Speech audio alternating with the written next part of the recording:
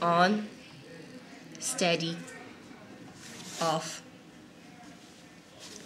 We said that a transformer is an AC device. What happens if you connect it to DC? There is no induced EMF in the secondary coil except at the moment of switching. When the DC source is switched on, the magnetic field in the primary coil rises to its maximum.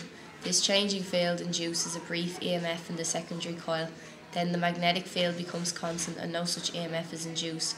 If the DC source is switched off, the rapidly falling magnetic field in the primary again induces a brief EMF in the secondary. On, steady, off. On, steady, off.